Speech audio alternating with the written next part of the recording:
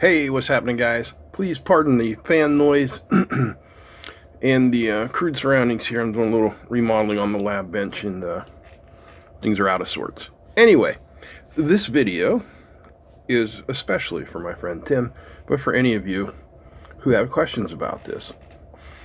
So, Tim's just learning about electronics and going over some schematics, and he's just getting an understanding of transistors. And he understands the transistor is basically a switch. He says, if the transistor is a switch,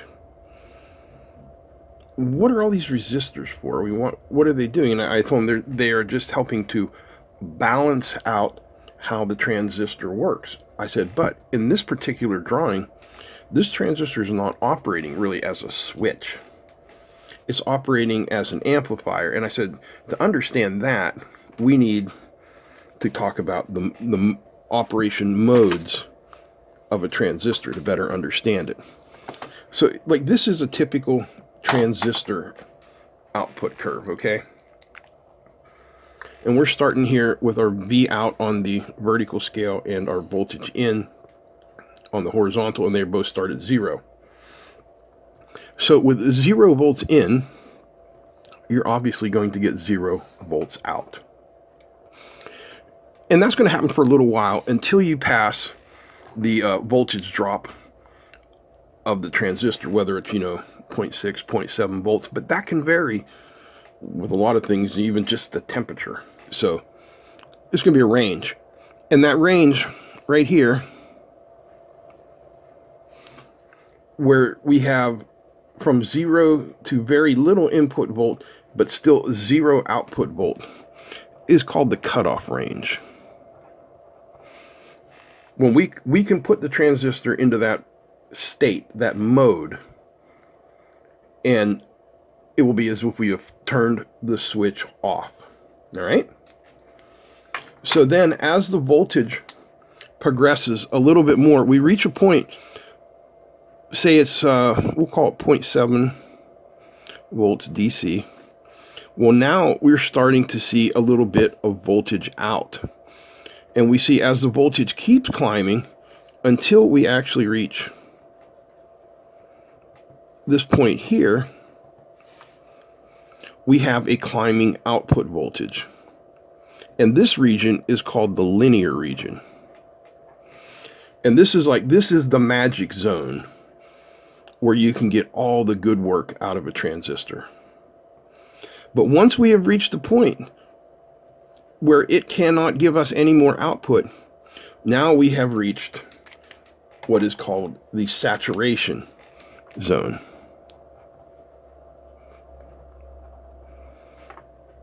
So these are 3 of the modes. There are more. This is cutoff, where nothing is coming out. The linear range, where we have a range of things coming out.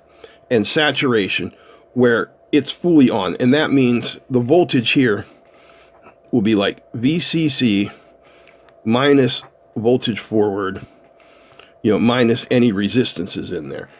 Basically it's what you're putting in minus any kind of insertion loss. So, whoops, those are the regions that your transistor can operate in. So this transistor, and this is just a standard NPN transistor, BJT. You can tell because the arrow is pointing out. If the arrow were pointing in, it would be a PNP, and this would be a different discussion. But this is operating as an amplifier. So what we've done is we've gone into the data sheet, and I'm not going to go into the math on this. This is just a general understanding. We've gone into the data sheet, and we found out where that linear range is for our transistor. And what we want to do is we want to put the neutral state of our transistor. Like say we're driving the transistor with 9 volts, okay? So there's 9 volts, there's 0 volts. Here's our neutral line, 4.5 volts. We want to keep that transistor right here in the middle of that linear zone when it is neutral, meaning no input signal. So what we've done is we have created a voltage divider right here.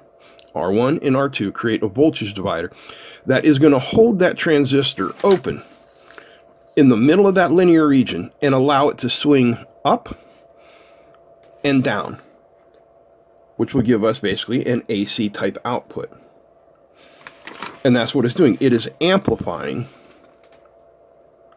that signal that is coming in. So these two particular resistors here are your base biasing resistors.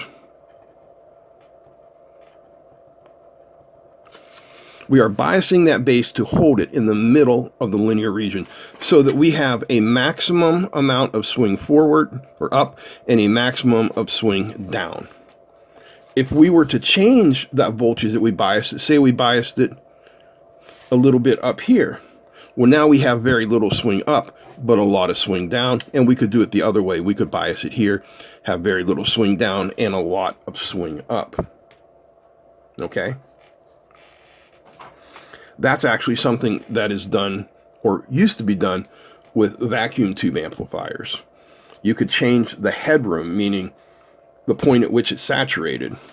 You could start higher to saturation or lower to saturation, giving you more range. So that is the point of resistors 1 and 2. Now let's get to resistor number 4. This is your emitter, and I'm going to call it the runaway resistor. This resistor here is going to prevent your transistor from burning up under normal circumstances. You know, if there's a spike or something, that's not going to help much.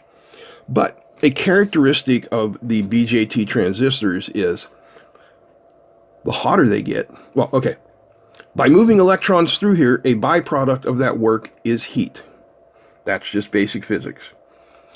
The hotter they get, the better they conduct. The better they conduct, the more they heat. So you've got heat leads to conduction,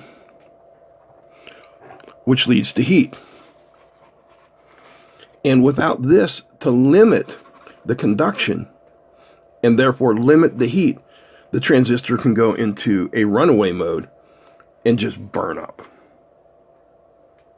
All right? And that gets us down to resistor 3, our collector resistor. For that, we need to go to the data sheet, and we want to find out, you know, what the max collector current is, and we want to go under that range. Now, there's a lot of math going into picking this particular resistor, and when you're using it as an amplifier. However, if you're using it as a switch, let's say you have a circuit where here is our transistor,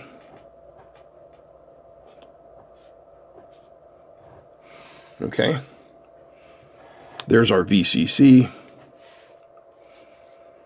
and let's say here is an LED. Everybody loves LEDs. That's our load, right? And then this resistor here is basically just going to be your current limiting resistor for the LED.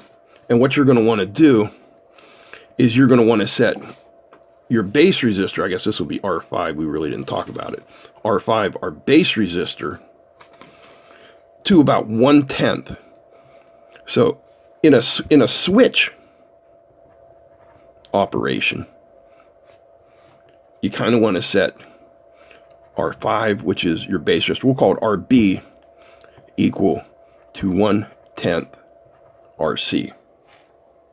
And what that will do generally, in most situations, is send your transistor into the saturation range, where you are getting the maximum output for the minimum heat, actually. This is the region where the transistor will put out the most heat. I know a bunch of you are going to argue with me, but the least heating operations are fully closed and what I'll call fully open. You may discuss below.